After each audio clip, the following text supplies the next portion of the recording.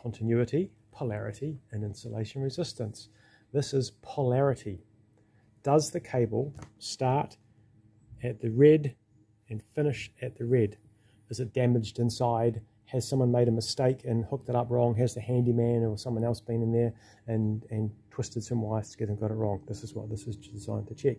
Our meter is set on the low ohm scale. It's important you choose the low ohm scale because we're only checking to make sure that it's very low resistance. We check to make sure our meter is working.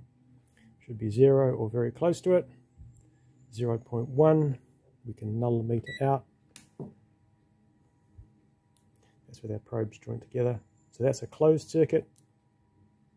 That's an open circuit. OL, over limit, over line.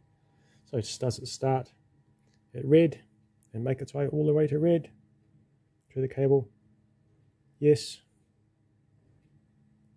Earth to earth.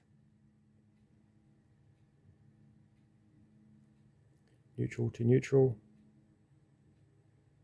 So we know that they're continuous, which is the first check we did. That was polarity. Very, very similar checks, but not exactly the same.